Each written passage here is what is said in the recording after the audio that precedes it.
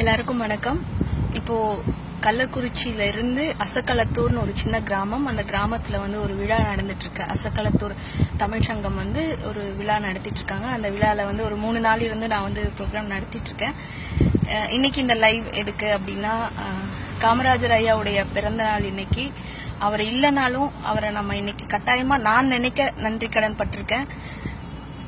ஏன்னா அந்த அவருடைய படம் போட்டிருந்தாங்க. அந்த படம் பார்க்கும்போது அந்த ஏழை குழந்தைங்களுக்கு சத்துணவு திட்டம் கொண்டு வந்தாரு. சத்தியமா நான் இது வரைக்கும் இதை நான் நினைச்சு கூட பார்த்ததே இல்லை.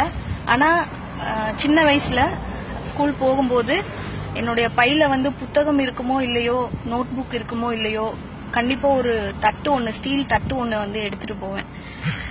கரெக்டா அந்த ஒரு மணி ஆகும்போதெல்லாம் வெயிட் பண்ணுவோம், எப்படா மணி அடிப்பாங்க. ஏன்னா காலையில சாப்பிட்டு இருக்க மாட்டோம், பசியோட உட்காந்துருப்போம். 1 மணி எப்படா ஆகும், சாப்பாடு எப்படா போடுவாங்க அப்படின்னு சொல்லிட்டு போய் சாப்பிட்ட ஞாபகம். அவ்வளவு சின்ன வயசுல நமக்கு சோறு போட்டது யாரு, எதுக்கு, அதெல்லாம் புரியல. ஆனா இன்னைக்கு அவருடைய அந்த படம் பார்க்கும்போது எதனால அவர் அப்படி ஒரு முடிவு எடுத்தாரு, எதனால அவர் சாப்பாடு போட்டாரு, ஏழை குழந்தைங்களுக்கு சாப்பாடு போட்டாரு, அதெல்லாம் பார்க்கும்போது நிச்சயமா இந்த நாள் அவரை கட்டாயமா இந்த ஒரு நாளாவது நம்ம அவரை நினைச்சு பார்க்கணும். நிறைய பேர் சொல்றாங்க, என் பையன் டாக்டர் ஆகணும், என் பையன் இன்ஜினியர் ஆகணும், என் பையன் வெளிநாடுக்கெல்லாம் போகணும் அப்படிலாம் சொல்லி குழந்தைங்களை வளர்க்குறாங்க.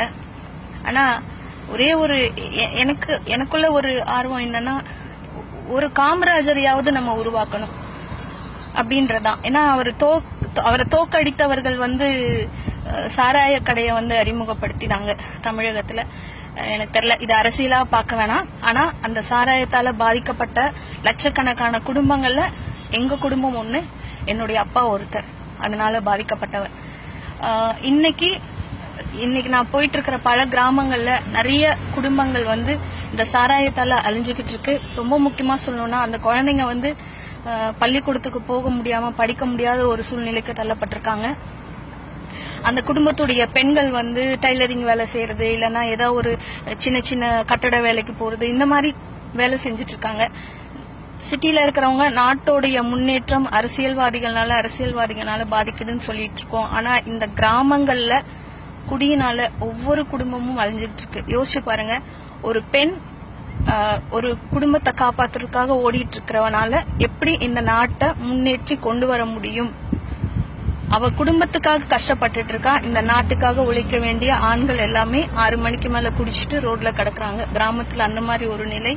நாங்க கொஞ்சம் கோயம்புத்தூர்ல தான் நாங்க வளர்ந்தோம். அங்கேயும் அப்படிப்பட்ட ஒரு நிலை தான் இன்னைக்கு தமிழகம் முழுக்க இருக்கு. நிறைய பேர் சொல்றாங்க, ஆட்சிக்கு வரணும், நாடு மாறணும். யாரு வேணா ஆட்சிக்கு வரலாம், யாரு வேணா நாடு மாற்றணும், முன்னேற்றணும்னு நினைக்கலாம். ஆனா யாரா இருந்தாலும் ஒரே ஒரு வேண்டுதல் தான், ஒரே ஒரு வேண்டுகோள் தான், குடி வேணாம், சாராயம் வேணாம். ஏன்னா நிறைய குழந்தைகள் எதிர்காலமே கேள்விக்குறியாகிட்டு இருக்கு.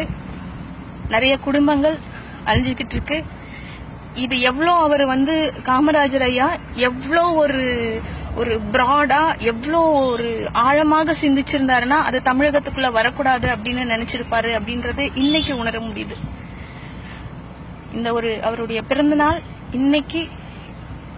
எனக்கு தெரியல, இந்த லைவ் பார்த்துட்டு இருக்கிறவங்களை எத்தனை பேர் சத்துணவு சாப்பிட்டுருப்பீங்கன்னு தெரியல.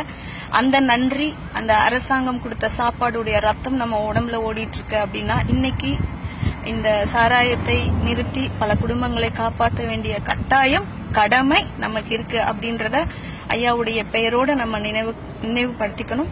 லைவ் பார்த்துட்டு இருந்ததுக்கு ரொம்ப நன்றி.